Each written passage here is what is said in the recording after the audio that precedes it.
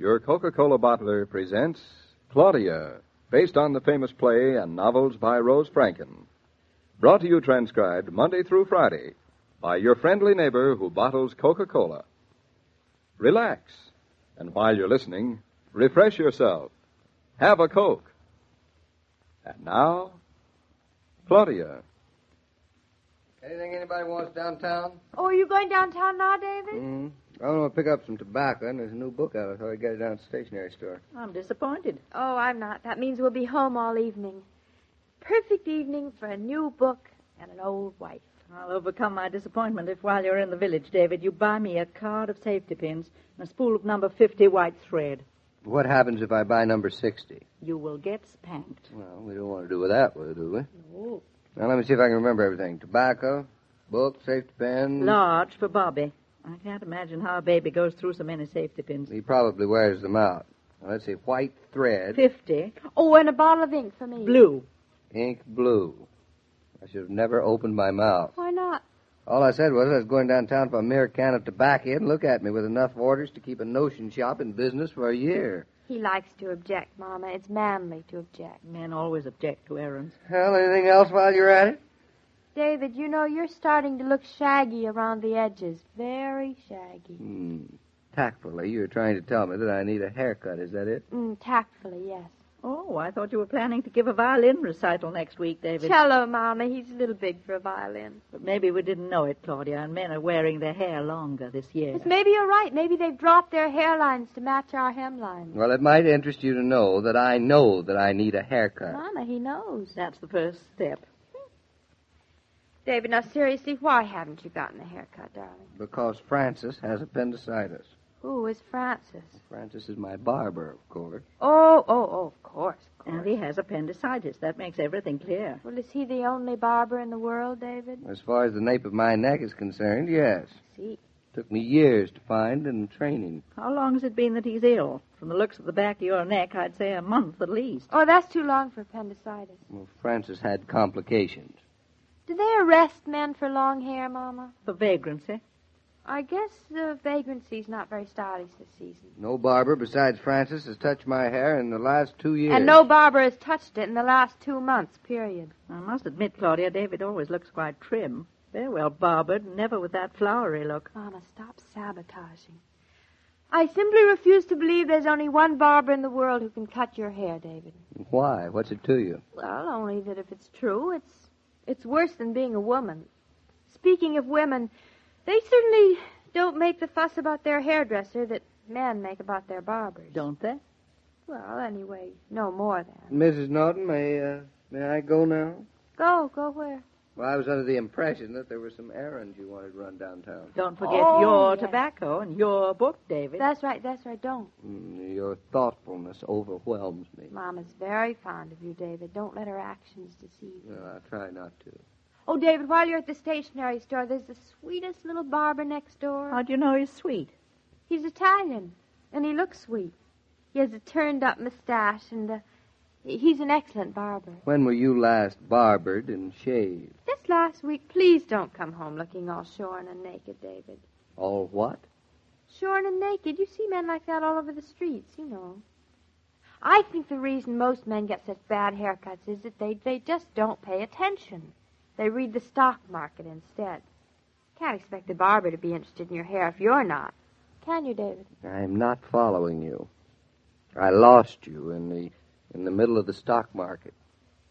It's all the same to you now, ladies. I'm still intending to go down to the village for a can of tobacco. So goodbye.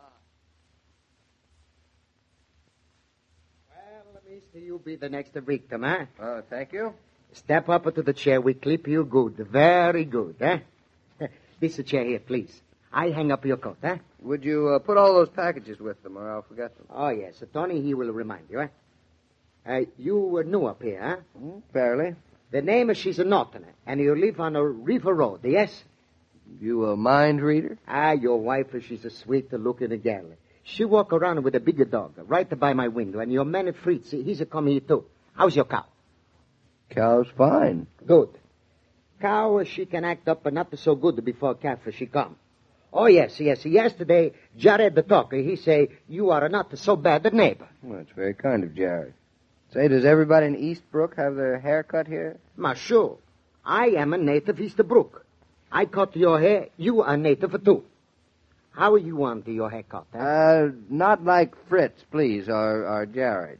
Just trimmed a little on the side. Trim on the side? And use the scissors in the back. Here's the scissors. Not the clippers. Not the clippers. No. And not too much off the top. Not too much off the top. Huh? Right.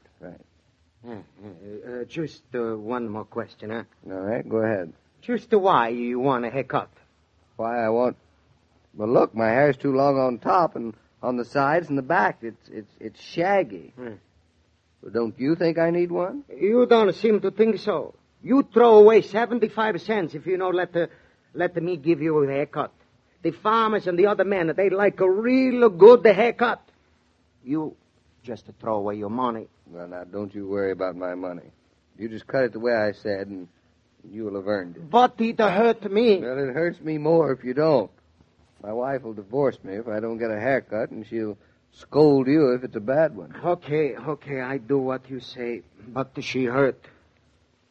At least you want a nice treatment, eh? Oil and hot... No treatment, thanks. Just a haircut. Massage?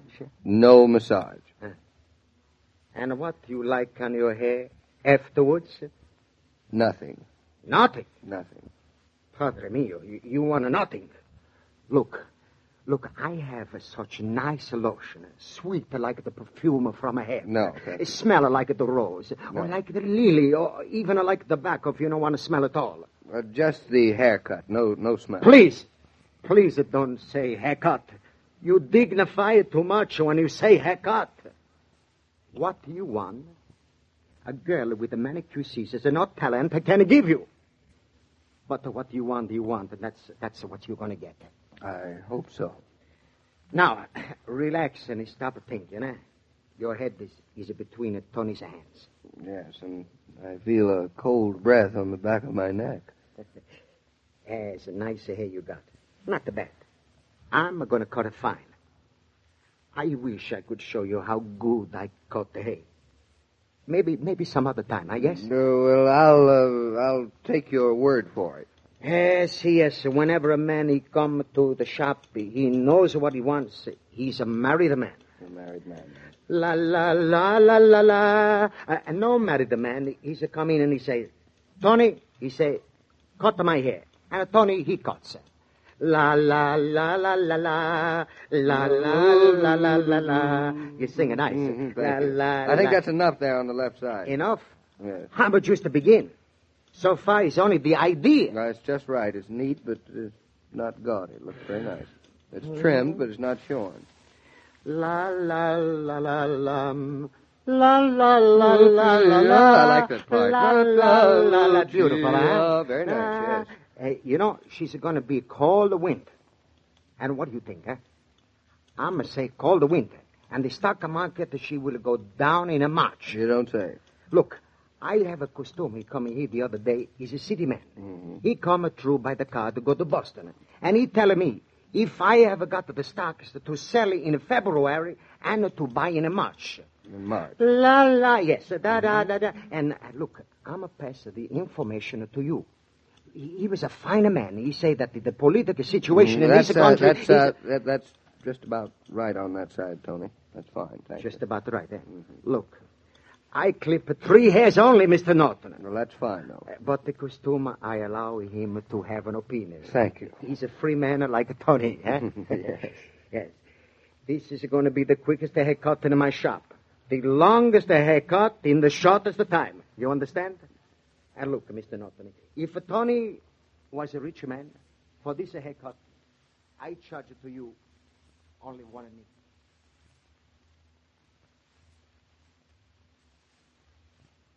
Dave, is that you? David, if that is you, why don't you answer me, for heaven's sakes? It's David, Mama. I can recognize David's singing. He isn't Caruso, but he has a quality peculiarly his own. Say, David, why are you loitering out in the front hall? Come on in. We've been waiting dinner hours for you. Can a man take off his coat and hat and comb his hair? No, a man's supposed to kiss his wife first. Where have you been? Running errands for you and Mama. Did you remember everything? I refuse to answer. That means he did, Mama. Well, certainly took you a long while. If I hadn't decided there was nothing to worry about, I'd have worried about you. I'll go tell Bertha to put this chops on. I can hardly believe it took you so long just to buy a spool of thread, but if you say so. You sound suspicious. Maybe I better confess. There is more to this than meets the eye. Well, it should meet the eye. And just but... to show you there's not an ounce of suspicion in me, David, I don't want to hear another word about what took you so long. Couldn't you find a parking space? What's that? David, why are you staring in the mirror like that? Oh, just looking at myself. Well, you're very handsome, darling. So you didn't have a flat tire or something? Or something, maybe. Honestly, when you're not talking, you're just impossible. Claudia. What? Nothing. See, you are behaving strangely, David. You don't usually go around looking at yourself in the mirror. Well, as you said, I'm a very handsome guy. Well, you act as if you never knew it before. Well, maybe I didn't so much. Claudia. What? I am surprised at you. What have I done? What have I said? You're the one who's acting so strange. I understand. Small wonder. Yes, it's a fine world when a man's own wife. Very quiet, both of you. He's acting very strange, Mama. Looks strange. I do how? Just strange. I think it's the way you're holding your eyebrow. Oh, Why? What did you expect me to say?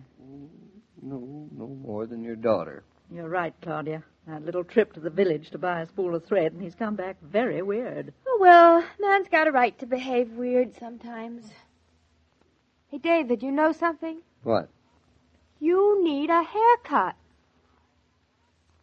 I what? Darling, maybe if you had a haircut, you wouldn't look so strange. That helps a lot, you know. It makes a big difference. David, for heaven's sakes, will you stop rolling your eyes around that way? All I said is you need a haircut. Now, what is so terrible about that? As you buy your daily household supplies, it's nice to be able to pause and refresh right where you're doing your shopping. More and more stores are installing Coca-Cola coolers to enable customers to shop refreshed. It's a pleasant service that everyone appreciates. Well, how do you like that, Joe? You mean she didn't even notice? No. After all the fuss you made, she never even noticed. Say, tell me, Joe, what does a man do to a wife for a thing like that? That, David, is not written in any of the books. But you'll think of something. I'll think of nothing else until I do. Maybe you'll get even with her tomorrow. Tomorrow? Really? Well, I don't know. Better not say now. We'll find out tomorrow. I'll certainly be around. Look, Joe, don't you warn Claudia. Don't worry now. Don't worry. I'm on your side on this one. We men will have to stick together. And even then, it's tough. You never said a truer thing. The women have a way of dividing the men. Every day, Monday through Friday, Claudia comes to you transcribed with the best wishes of your friendly neighbor who bottles Coca-Cola. So listen again tomorrow at the same time. And now this is Joe King saying au revoir.